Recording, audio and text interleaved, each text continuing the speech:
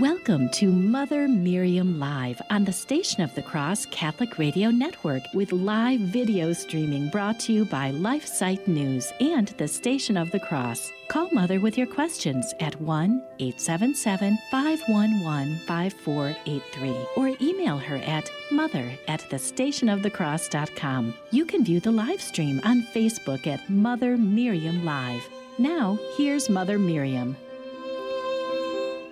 Good morning, beloved family. How are you doing? I pray you're well. We are well here. We're in the middle of a storm here in Tulsa. I hope it doesn't cut us out electrically. How do you say that word? But all is well, beloved. God is on the throne, and we're right in the middle.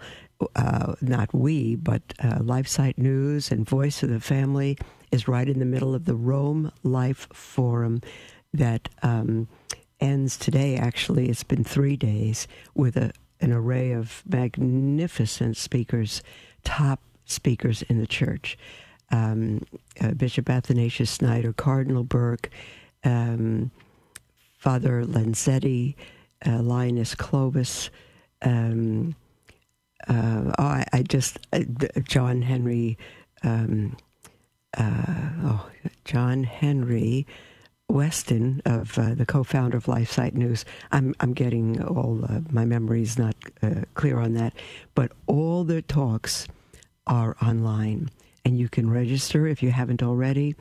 Just go to Rome Life Forum and follow the instructions. You can register. You can still get in. You can listen to the archives. You can listen to all the past talks. Everything is free, and of course it's online, being live streamed because of the coronavirus. And it's normally it would be expensive, but it's free. And the talks are magnificent, and the theme is Fatima and the coronavirus. It's absolutely outstanding, covering all that's going on today. And the first talk is by Cardinal Raymond Burke, who is a top canonist of the church and has really brought clarity to the whole mess. I'm trying to think of a better word. Confusion of churches being closed, communion being denied on the tongue, dispensation being lifted for Mass, and what is right, what is not right, what cannot be right because it's not of God, all of that. And so I find it very peace-giving and life-giving because it's clear whether or not the church is following, or the hierarchy or our shepherds are following what is clear and what is right, whether they personally understand it. I believe there are a number of shepherds that simply have followed others and simply don't know. And we say, well, why don't they know? Because for all kinds of reasons, we should know our faith better than we do. And many of us don't. So, and they have a greater accountability. We understand that, but the main thing is that we pray that they would hear these messages, that their hearts would be changed just through knowledge, if nothing else, and they would not want to dare to refuse what is divine law versus what is man's law. So that is our prayer for them and for us and for the church. But in the interim, we know that God has allowed this. Did he bring it on? I couldn't say he brought it on, but I could certainly say he allowed it. And I do think it's a chastisement and a pre-warning for us to get our lives in order and to give us a picture of what we're going to be without, perhaps one day not too far from now. We need to learn to live without supermarkets, without the faith as we now have it. I think we need all that. And I think this is a preview to that, but also a chastisement, most of all, because nothing is more important than the salvation of souls, including our own. So I think if you go and listen to those messages, it'll bring you great peace. And not anger, but peace to know with clarity the truth. I think that's the most important thing. Jesus said, you shall know the truth, and the truth will set you free. And it does set us free. It sets us free to know. It eliminates confusion. And then we know where people lay faithful shepherds, whoever they are, where they've gone astray, and we can pray for them, and pray that God convert their hearts, but be as how do I say, patient and compassionate with other hearts as we are with our own. So I'm going to turn to the Baltimore Catechism. I'm on Catechism number 3, Lesson 1 on the end of man. And I said a couple of days, or yesterday I might have, we chose this because when we go through entire books, very hard for people to follow. And we have breaks at times because of the news, because of holy days. Yesterday was a holy day, the Ascension, and holy day of obligation, actually. But most of the church, at least in the United States, has eliminated Ascension Thursday is now Ascension Thursday Sunday. How does that sound? Thursday's on Sunday now. And so many of our holy feasts have been transferred to Sunday, and they just fade away, and people don't even know what they're about and don't keep them. And it's a terrible terrible state to me, because the faith is being lost and purposely, I think, destroyed when we do those things. So we're going to go back to what is, and the Baltimore Catechism is point by point, so we can just take whatever time we have each day and finish a point. And if we don't return to it the next day, we return to it the day after, and it's not a sequence that we must follow every single day. So, okay, enough said. Because this is our second day on it, I'm not always going to review this, but I'm going to review the beginning of it. The first 3 questions is all we took. And again, we skipped yesterday, so I'll review that today. It's Friday, by the way, which means we are not excused from a Friday sacrifice. We are, it must be, it had been abstinence from meat, and that changed after Vatican II, and I think it changed in a good way, because many people could not have meat, or many people were vegetarians, and so they say, I'm off the hook, there's no sacrifice for me, I don't eat meat anyway. And Vatican II wanted the lay faithful to mature some and say that the idea is to enter into the sacrifice of Christ every Friday. Make every Friday a Good Friday, not on pain of sin, but to sacrifice is on pain of sin. We are not absolved from that. We still need to sacrifice. And again, if it's not meat, the U.S. Bishops have asked that we continue that the sacrifice be meat, to abstain from meat, just because of for abortion in this country. But in any case, if we're vegetarian, or if we're too young or too old, or for other reasons we don't have meat, we're on a carnivore diet, whatever that is about, then we can make another sacrifice. I think it should still be meat for the Lamb of God, but we can make another sacrifice. And I would say the majority of people, when they no longer had to have meat as a sacrifice, just abandoned the sacrifice and thought they were excused, but they're not. So again, there needs to be a sacrifice every single Friday. We're not excused from that.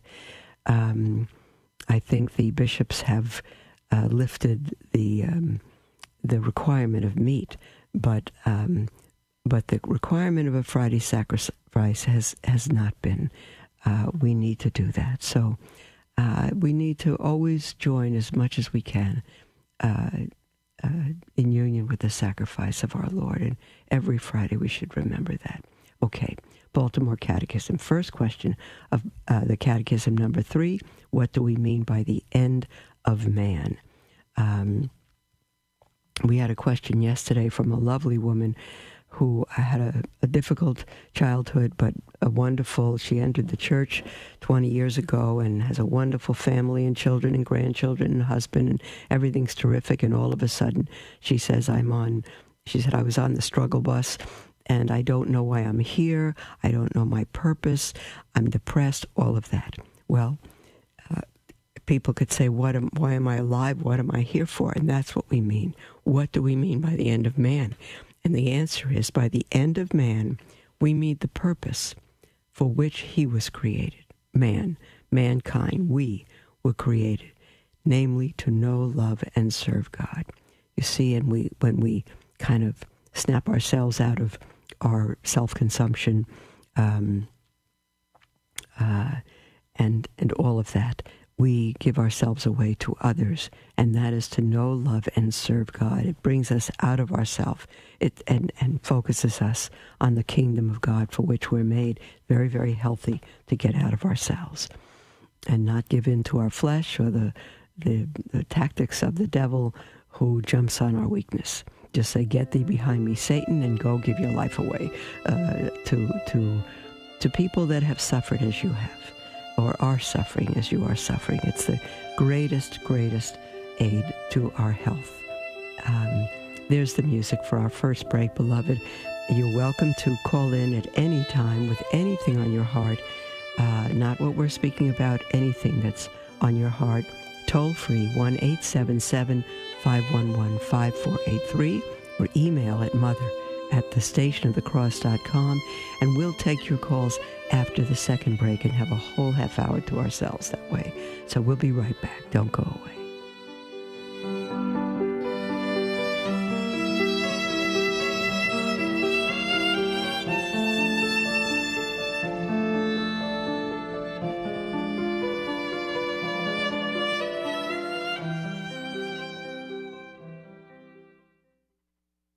Love learning more about the church, but confused or disheartened by the struggles we are facing today? Follow LifeSite News Catholic on Facebook, Twitter, or sign up for LifeSite Catholic emails and stay up to date on the constant stream of news about the Catholic Church. Our church is in a time of crisis, and we as laity have a responsibility and a duty to educate ourselves and stay true to the faith. LifeSite News Catholic is dedicated to keeping the laity informed and educated. To follow us, go to Facebook or Twitter and search LifeSite News Catholic. As Mother Miriam always says, we must live as if it were true. Dominus vobiscum, et cum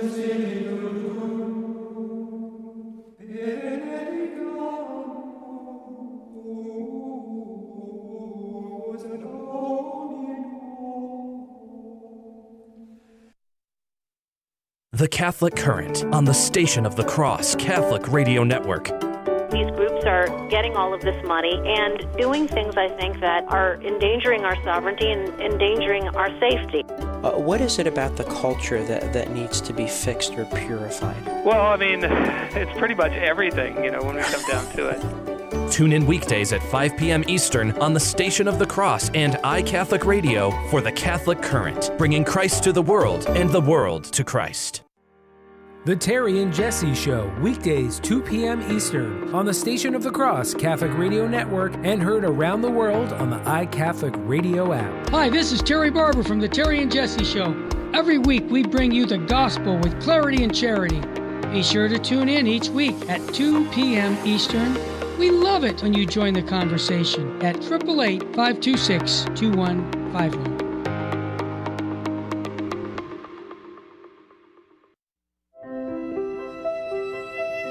Welcome to Mother Miriam Live on the Station of the Cross Catholic Radio Network with live video streaming brought to you by LifeSite News and the Station of the Cross. Call Mother with your questions at 1-877-511-5483 or email her at mother@thestationofthecross.com. Welcome back, beloved, to Mother Miriam Live. I'm thrilled to be with you. And we are actually going to go further in, where am I now? Hold on just a minute. Here we are in the Baltimore Catechism number 3. So we just answered, what do we mean by the end of man? And by the end of man, we mean the purpose for which he was created, namely to know, love, and serve God. Second, How do you know that man was created for God alone? And again, we read these 2 days ago, so I'm just going to go through them quickly. The answer, I know that man was created for God alone because everything in the world was created for something more perfect than itself. But there is nothing in the world more perfect than man. Therefore, and you know when we say man, we're talking about mankind. The scriptures say God created man and made him male and female. We're not eliminating woman when we speak of man in a general term. We're speaking of mankind, not, we don't have to say humankind or person kind. Mankind is what the scriptures and our language has always said, and it's perfectly good. So, therefore, man was created for something outside this world. If there's nothing in the world more perfect than man, therefore, he was created for something outside this world. And since he was not created for the angels, he must have been created for God. Now, in what respect are all men equal? All men are equal in whatever is necessary for their nature and end. This is very, very important. All men are equal, men and women. All men are equal in whatever is necessary for their end. And what did we say their end was? The end is the purpose for which he was created. That is to know, love, and serve God. So in what respect are men and women equal? They're equal in their ability to know, love, and serve God. That's it. But let me read the answer that's here. All men are equal in whatever is necessary for their nature and end. They are all composed of a body and soul. They are all created to the image and likeness of God. They are all gifted with understanding and free will. And they have all been created for the same end, God. Now, that's in what respect all are equal. If we're fighting for equality between men and women, that's the equality right there. And the next question, new for us, do not men differ in many things? And again, every time we say men, we mean men and women. And if you say, well, why didn't the scripture say that? Well, they did. God created, I must repeat this, God created man and made man male and female. So men come under man, women come under man. Men and women, both under men. Oh, the male and the female is summed up as man, mankind. Do not men differ in many things? The answer, men differ in many things, such as learning, wealth, power, etc. But these things belong to the world and not man's nature. He came into this world without them, and he will leave it without them. Only the consequences of good or evil done in this world will accompany men to the next. You see that? Not his learning, not his wealth, not his power, not his status, not his accomplishments, not his failures, zero. Only the consequences of good or evil done in this world will accompany men to the next. Next question. Who made the world? God made the world. That's really simple.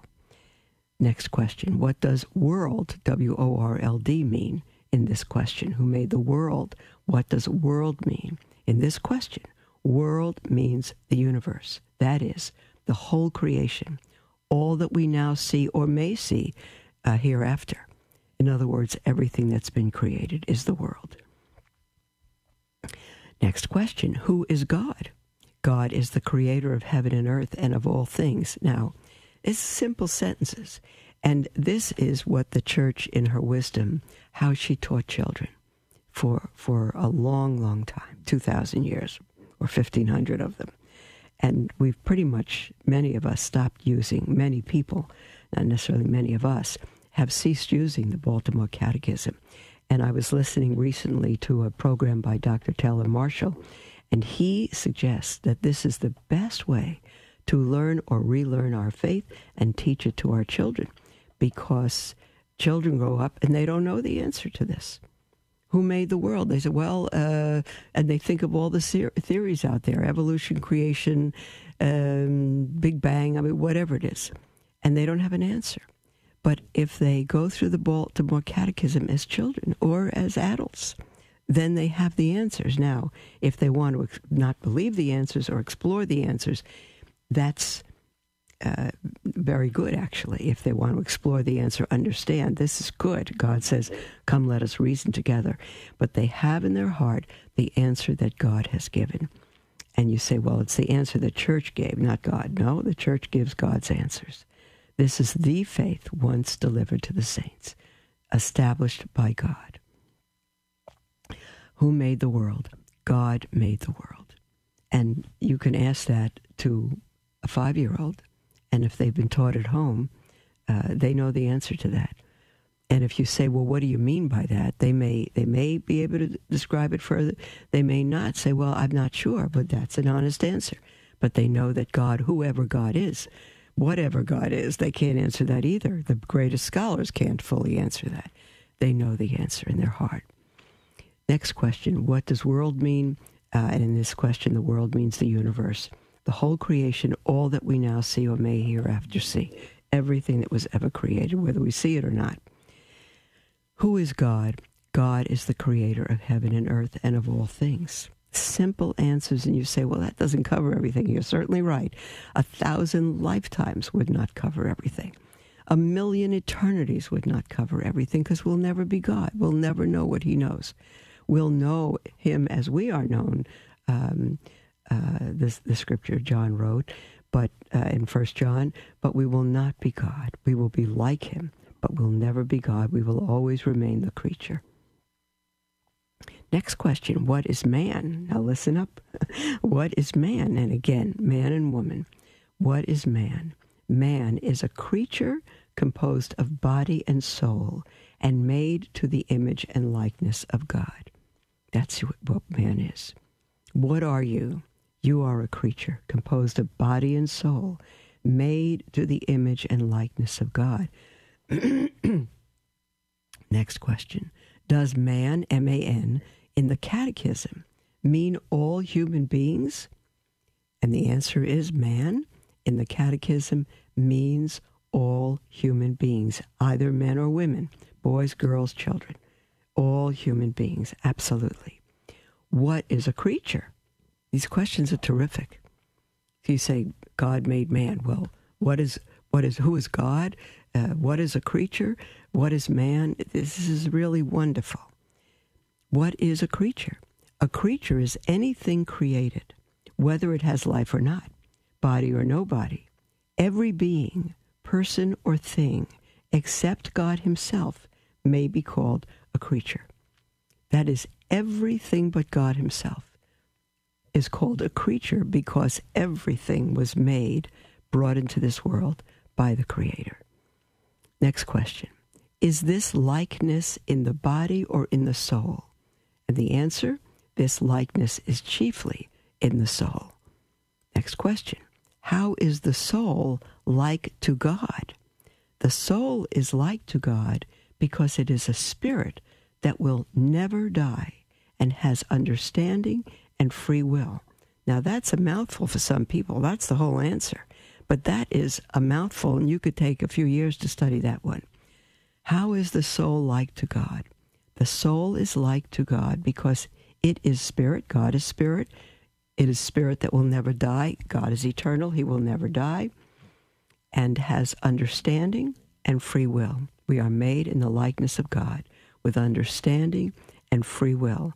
That is the main meaning of our being made in the likeness of God. And we are eternal. We don't exist from all eternity as God does. We come into being. We didn't exist before we were created in our mother's womb. No. We were created by God in our mother's womb, and we came into being, and from that point not till the end of time, because time will end and eternity will go on, we will never, ever end. Our life will never end. We spend it in time here on earth. But once we leave the earth through death, for any reason, once we leave the earth, we will spend eternity. We will live forever, either with God or without God. That's what heaven and hell is about. living with him in eternal bliss, living without him in eternal torture.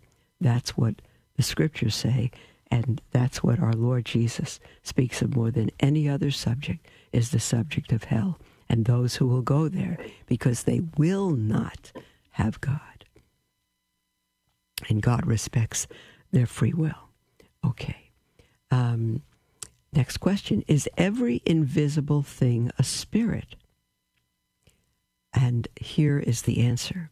Every spirit is invisible, which means cannot be seen, but every invisible thing is not a spirit. The wind is invisible, but it's not a spirit.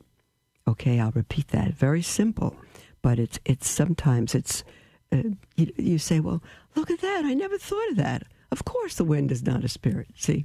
And these simple answers that really give us a wealth of knowledge and understanding and peace, because the truth sets us free. So the question is every invisible thing a spirit? And the answer is, every spirit is invisible, which means it cannot be seen. But every invisible thing is not a spirit. The wind is invisible, and it is not a spirit. Next question. Has spirit any other quality? And the answer is, a spirit is also indivisible. That is, it cannot be divided into parts as we divide material things into parts. Okay, we can divide our body into parts, it's material, but our spirit cannot be divided. What do the words will never die mean?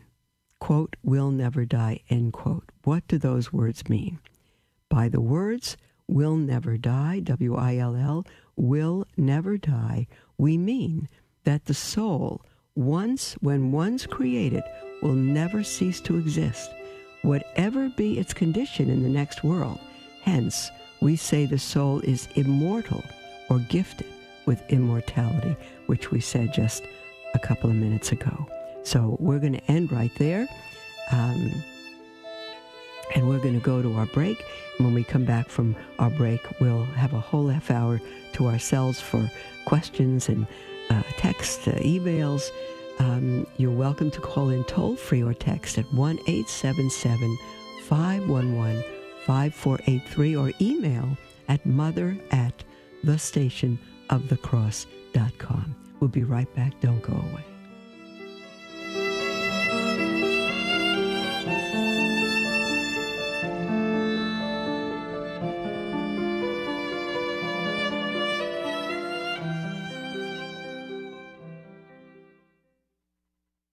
LifeSite News is an international news agency devoted to defending life and family and restoring Christian culture. We aim to educate and activate our readers with the information they need to fight the most crucial battles of our day, in their churches, workplaces, and families. Our motto is Caritas in Veritate, love in truth. We firmly believe that promoting the truth is an act of love, however hard it is to hear. Over the last 20 years, we have built a reputation for uncompromising reporting, no matter the cost. LifeSite News is by far the most popular pro-life website on the internet, with over 40 million unique users every year and growing. Check us out at lifesitenews.com.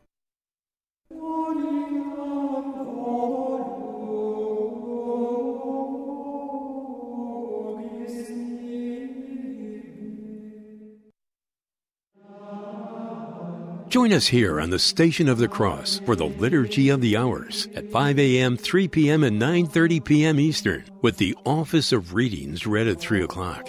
In the Gospel of St. Matthew, chapter 18, verse 20, Jesus tells us, "Where 2 or 3 are gathered together in my name, there am I, in the midst of them." The Liturgy of the Hours is also known as the Divine Office and is the daily prayer of the Church. So you know you'll be uniting your prayer with priests, religious, and laity throughout the world. It's comprised of small reflections, readings from sacred scripture, and writings from saints and theologians. To learn more about the Liturgy of the Hours, visit thestationofthecross.com. That's thestationofthecross.com. Pray with us each day at 5 a.m., 3 p.m., and 9:30 p.m. Eastern, right here on the Station of the Cross Catholic Radio Network.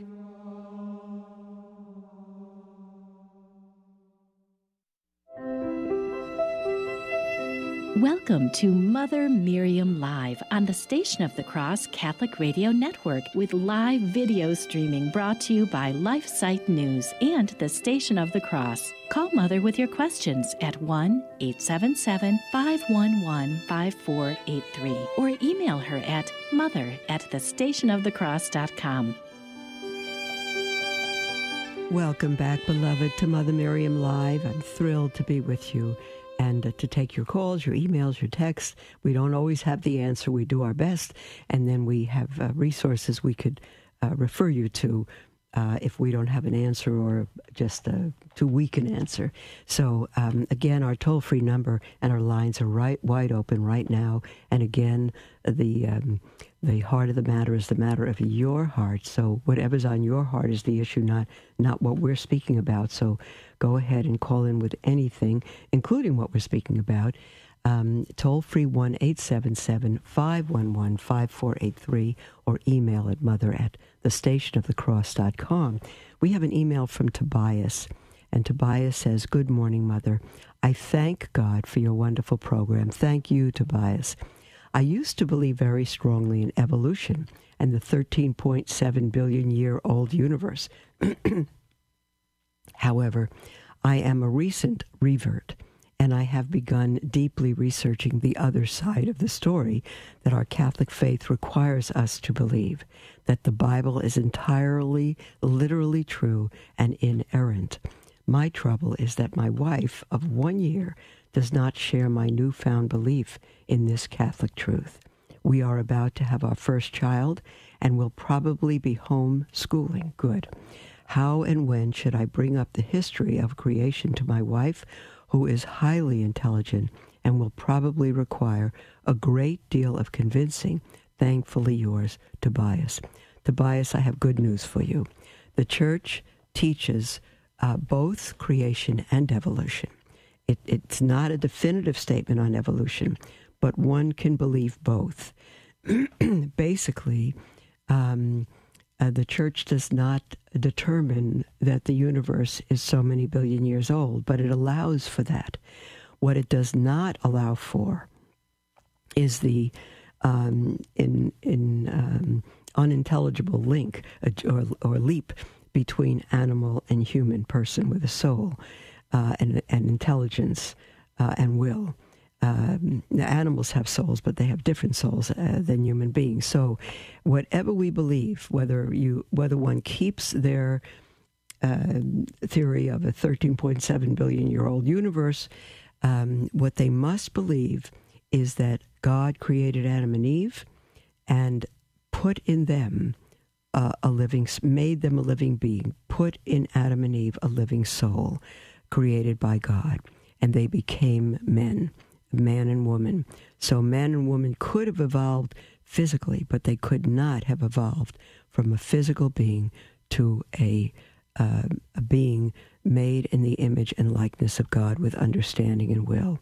So that God has done on the spot. So we could say that the world existed for billions of years, but mankind, let's just say through Adam and Eve, God poured his Spirit into them at a certain point, and man was created. So you can have both, but you just need to understand and help your wife understand that the soul of a human being, intelligence and will, does not evolve. We are made in the image of God, and that happens at a single moment when God took a creature and poured his soul into that creature. You have a wonderful explanation on the website of Catholic.com, and it's the history of the Church's understanding of evolution. It's evolution and the magisterium. You don't have to eliminate one for the other. It takes in Galileo. It takes in the development of the Church's understanding, the teaching of Pius XII, Humane Generis, teaching of John Paul II, and it's very, very helpful. And the Catechism includes in the Scriptures, evolution and the deposit of faith. I would read this to you, but it's quite long, and I think it's going to be very helpful. So look up Catholic.com, Catholic Answers, Catholic.com, and just scroll down and click on the article by Jimmy Akin, Evolution and the Magisterium. Jimmy's brilliant, absolutely brilliant. And the reason I know he is so brilliant is because he has the ability to present things in such a way that a child can understand them. And you have to be very brilliant to not be complicated. And Jimmy has a gift of explaining things simply and clearly. And this is not written for a child; it's written for adults. But it's a very good article. So I hope that helps, Tobias. And you don't have to come against your wife. She doesn't have to give up her understanding of evolution, but she can add the fact that God did something very special in pouring His life into man. And you say she's very intelligent. She'll probably appreciate that article on Catholic.com, and there shouldn't be any conflict in homeschooling your children. We have I don't know what, I think it means somebody called in not on the line from Paul. He left a message. Mother, you stated last Monday that a priest cannot refuse someone the right to Holy Communion. I'm wondering if that is cited in canon law anywhere.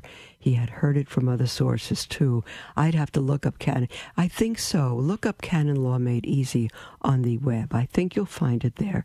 A website by a wonderful canonist, wonderful canon lawyer, Canon Law Made Easy. I think you'll find it there. But it's not that a priest cannot refuse someone the right to Holy Communion. He doesn't have the right to do that. We could say we don't have the right. We cannot murder someone. We cannot. We don't have the right to murder. It's a grave sin. Well, the fact is people go against what is right. They go against divine law, so they can. So a priest can refuse someone holy. He'll be in sin, but he can refuse them. He can sin. He can turn from God's law. If he doesn't know he's turning from God's law, that's a great fault, but he's less accountable. But he can many priests are refusing communion, and many refusing communion on the tongue. And so they're wrong. They cannot do that morally, but they're doing it in ignorance, I would say, or just not caring. I don't know. I can't judge motives. So again, no one has the right. Cardinal Burke, Cardinal Sarah, Cardinal Mueller, Bishop Athanasius Snyder, Cardinal Brandmuller. I'm thinking of others that have said so. I don't know that I could quote Cardinal Brandmuller on this, but I'm picking out very holy Orthodox men of God in the Church. Again, if you find it on canon law, and if you find some good articles on the web, and you're going to find them on LifeSite News for the most part, then you can print them out, and in charity, with a good, humble spirit of a sheep, print them out and give them to your pastor. And if he says, I'm not interested in this, well, then you have the answer from him. We have a question from Annie that she left on Facebook. Dear Mother Miriam, I'm very disturbed to learn from a friend of mine who is facing difficulties in life that she requests her dead family members to pray for her. Previously, she told me she was praying to them, and I told her that it is a sin that we should pray to God alone. Now she tells me that she requests her dead family members to pray for her. Is this a demonic practice? Please advise. Thank you. Annie, you're either not Catholic, because what your friend is practicing and doing is Catholic faith. It's the faith God has given us. So either you're not Catholic, you're Protestant, and that's why you're asking these questions, or you're Catholic and you don't know the Catholic faith. But yes, this is all Catholic teaching. Apostle Paul says we ought to pray for all men everywhere, and we ought to pray for one another. And he says the prayer of a righteous man availeth much, and there's no one more righteous than somebody that's in heaven. If they're in heaven, we don't always know they're in heaven, but they may be on their way to heaven, which is purgatory. Purgatory is not a second chance. Purgatory is what Paul wrote to the Philippians in chapter 1, verse 6. I'm convinced that he who began a good work in you will perfect it until the day of Christ Jesus. And when we leave this earth, we're not always perfected. We are forgiven, but that doesn't mean we're totally free from sin, even though we're forgiven. And purgatory is the last stage of sanctification before we see the Lord. It's a gift from God, and only people on their way to heaven have the gift of going through purgatory to be finally cleaned up, that is. And we know that people in purgatory are on the way to heaven, and we also know that it's a passive state. They cannot pray for themselves. We on earth can pray for them, but they can pray for us. Now they're free. They're free in purgatory from the power of sin. They're free from the presence of sin. Now they're closer to God more than they ever been in their life. Now they see sin more clearly than they ever have, and they can pray for us. And they see their own sin, but they can do nothing about it. So it's up to us to pray for them. So they're dead physically, but as we said earlier, even in the going through the catechism, we never die. Our souls are immortal. We live forever. We don't have physical bodies in purgatory, and we won't have them until the general resurrection. But we have our spirit. We will be united with our bodies, but we are immortal souls. And so those in purgatory, hell, purgatory, and heaven, those that are suffering in purgatory, those that, and they also, the church suffering is in purgatory, the church condemned is in hell, and their state will not change. The souls in purgatory who are suffering will one day, through our prayers and sacrifices, be freed and be in the presence of God, and will be able to, even more so, and with total bliss, be able to pray for us. So yes, the communion of saints, and the Protestant reformers believe this. Wesley wrote the song, the church is one foundation. And the third verse says, but we on earth have union with God the three in one, and mystic sweet communion with those whose rest is won. We have communion for those who have gone before us to God. We do. That's when our communion will be made more perfect. It never stops. The only difference is they are now with God, and they are outside of space and time. But the ability to communicate is even better now. It's more clear because sin and distortion is not in their way as it is in ours way. So if we want the most effective prayers that we could get, we should pray to the saints in heaven. We pray to the saints in heaven, as opposed we could pray to the saints on earth, because we are saints. Apostle Paul writes to the saints who are in Rome, who are in Philippi. That is, those set apart for God. And that's what a Christian is, consecrated to God, set apart to be in the world and not of it. And so I hope that helps. Annie, there's a fantastic book that will help you, and it helped me very much on my journey into the church. It's written by Patrick Madrid, and it's called Any Friend of God's, G-O-D''S. Any friend of God's is a friend of mine. Any friend of God's is a friend of mine. I would really suggest you get a hold of that. It's not large, and it deals with the purgatory and the communion of saints in a very clear and fully scriptural manner. There's the music for our second break, beloved. We'll be right back to take your calls, your emails.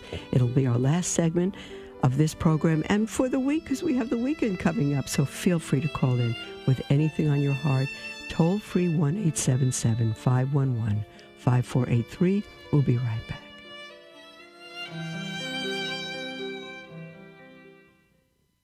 We stand at a crossroads in history. We can stand up for life, family, and a Christian culture, or we can stand idly by while the fabric of society becomes fundamentally anti-life, anti-family, and anti-Christian, slowly leading to its own demise. LifeSite News is the leading defender of life, family, and Christian culture. Through our news reporting, we seek to educate readers with information and zeal they need to fight the most crucial battles of our day. And we need your help to continue that mission. You can support LifeSite News by following our social media pages on Facebook, Twitter, and Instagram. Another way to support LifeSite is to prayerfully consider becoming a Sustain Life monthly donor to help us continue to save lives in the culture. To donate, visit give.lifesitenews.com/sustain life. Our staff of over 40 and millions of future generations thank you for helping to save the culture. Put your pro-life convictions into action and stand out for life every Saturday morning wherever you may be. We'll be broadcasting live 9 to 10 a.m. Eastern, hosted by myself, Jim Havens, and Father Stephen Imbarato as we stand out live on location. But this is more than a broadcast, it's a call to action. Grab a pro-life sign and publicly take a stand outside of a local abortion center or any high-traffic area like an exit ramp, overpass, or street corner, and as you do, listen to the Stand Out for Life broadcast. If you're in the Eastern time zone, stand out from 9 to 10 a.m. and listen live, but if you're in a different time zone, the broadcast is easily available to you via podcast shortly after it airs on the iCatholic Radio app, so you can stand out and listen anytime that is most convenient for you. The main thing is that we all take at least an hour to stand out for life in public witness every Saturday, even if it's just sitting on the front porch holding a pro-life sign. Whatever you can do, we all must take a part in public witness for the end of abortion. God bless you. Welcome to Mother Miriam Live on the Station of the Cross Catholic Radio Network with live video streaming brought to you by LifeSite News and the Station of the Cross. Call Mother with your questions at 1-877-511-5483 or email her at mother@thestationofthecross.com. Welcome back, beloved, to Mother Miriam Live. It's our last segment. We've got a good 10 minutes before us, and the lines are open. You're welcome to call in with anything on your heart, 1-877-511-5483. And we're going to take a question by Kelly, who has a question on Facebook and says, Mother Miriam, please help. I am so distraught and angry. Our entire diocese is violating liturgical law and forcing communion in the hand. They are indeed violating a liturgical law by forcing communion in the hand. I do not know if I have the strength to go to Mass and not be filled with hatred for the clergy. Now that would be sinful, beloved. You can be filled with hatred for the sin committed, but not the sinner. That's always the case. If God were filled with hatred for us, when we sinned, when we were wrong, regardless of why, we would die on the spot. We couldn't handle it. God loves the sinner. He hates the sin. We must do that. Otherwise, we are more guilty than the priest. We cannot hate the clergy. We can be upset. We can be angry at the sin, but to hate the clergy shows something wrong with us more than them. Kelly says, I am trying so hard to deal with this, but it has caused so much anxiety. What do you suggest I do and say? I thought I would go to Mass, attempt to receive on the tongue, and if denied, simply walk away and then speak with the priest after. I'm going to assure you it will not help. I'm going to assure you it will not help. You'll make a scene. The priest will be upset with you, and he's not going to change.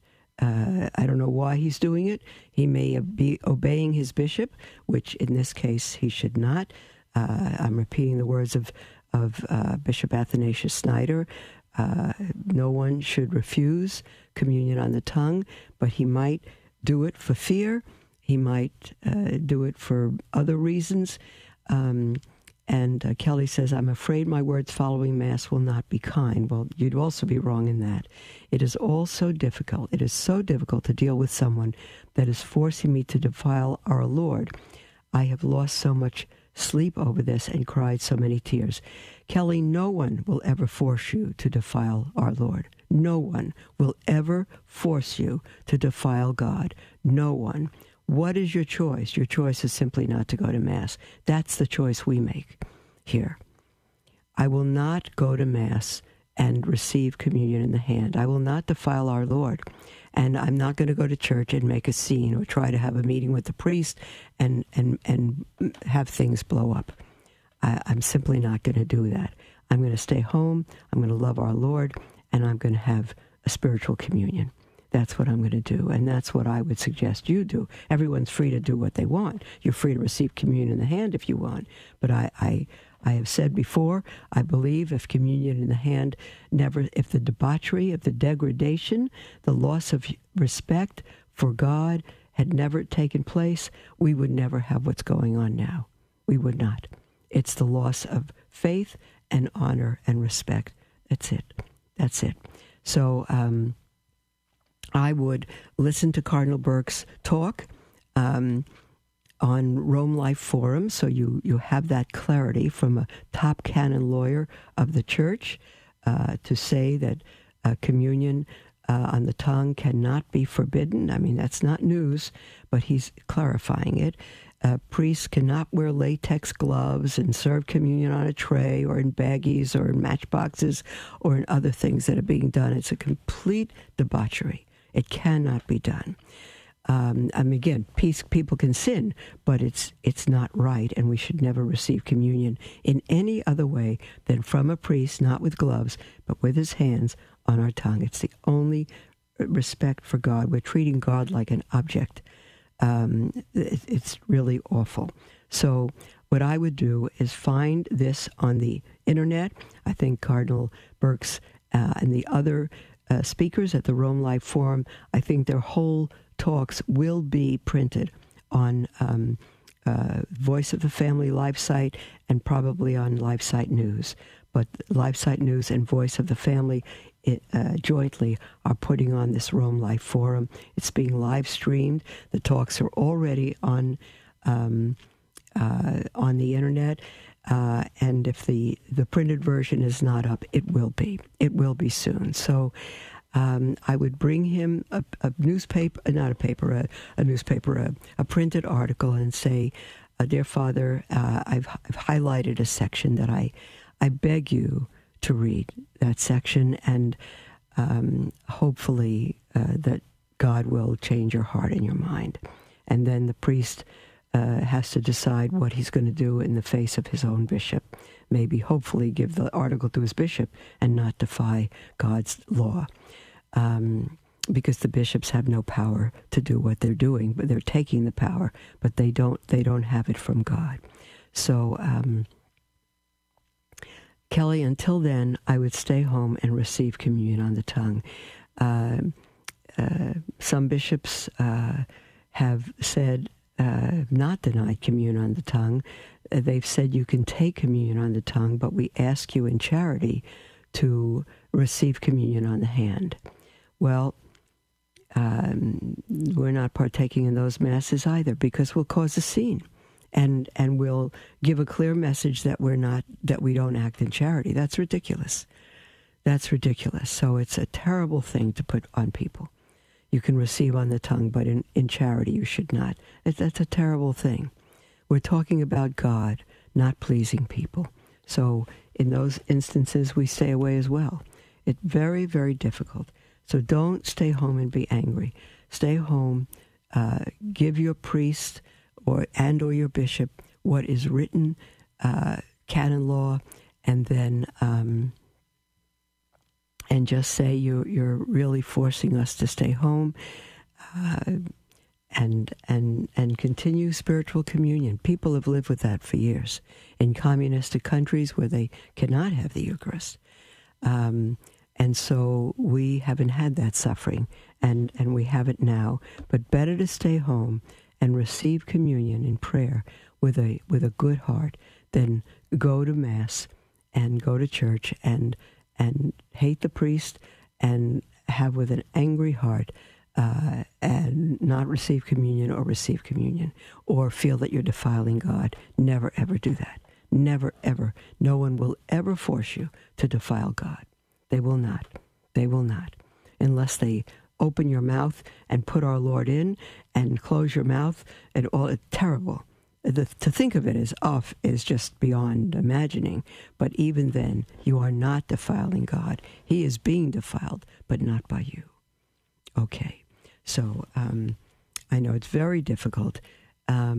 Here's a quick question from Rebecca on Facebook. I'm struggling to just stop and pray. Is it okay that I pray all day while I'm on the go? It's 100% okay. Apostle Paul says pray without ceasing.